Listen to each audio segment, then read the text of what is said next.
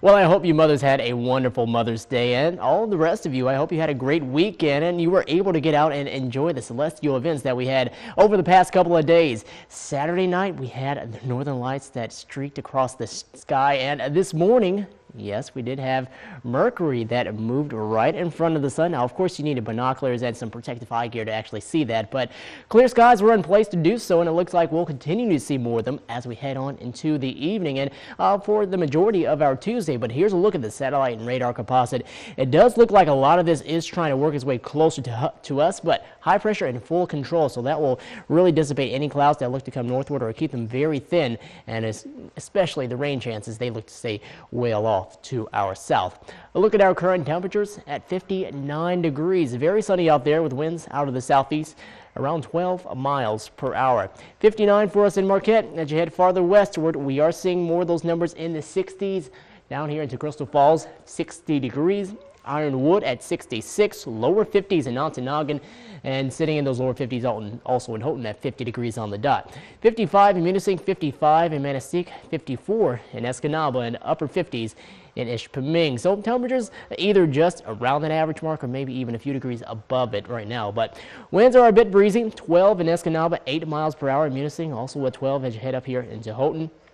A look at your current temperatures, upper 50s and 60s as you go across the UP, more the 60s and maybe even getting closer to 70 as you head down into Flint at 69 degrees. But other than that, it's a relatively quiet day for us, and it looks to remain on the quiet side as we head on into the evening. So for tonight, it should be clear and chilly with the overnight temperatures getting closer to that freezing mark, if not maybe just a few degrees above it.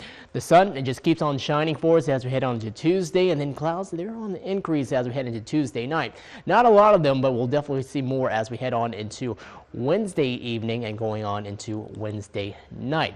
A look at our setup right now shows our area of low pressure off to our west, well off to our west, not really making much headway north and eastward, though. High pressure just off to the north of Superior is keeping this all to our south and will keep us on the quiet side as we go on into tomorrow. And a look at tomorrow's forecast shows where all the rain will be across the lower peninsula, the southern portions of the lower peninsula, down across Wisconsin, and definitely as you go down into Indiana and in Illinois.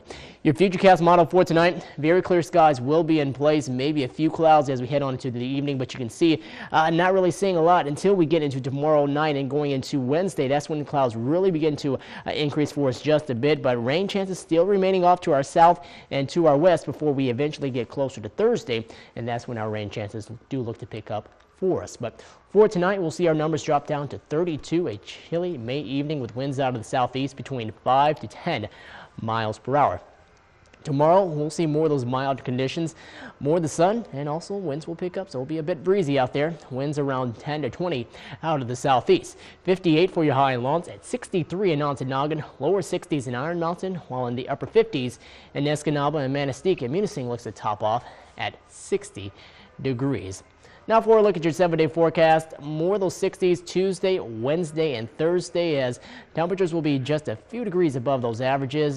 Clouds definitely increasing for us Wednesday, and definitely will be here as we head into Thursday with the rain chances coming in. Friday will keep more of the rain chances around, but will become a bit more cool as you'll see temperatures dropping off into the 40s for highs, and even cooler as we head into Saturday with a high of 45. So not quite done with this kind of cooler pattern that we're in. It does look to come right back for us as we go on into the end of the week with highs only in the 40s. That will knock our lows down into the 30s, and then hopefully we'll begin to rebound by next Sunday and Monday.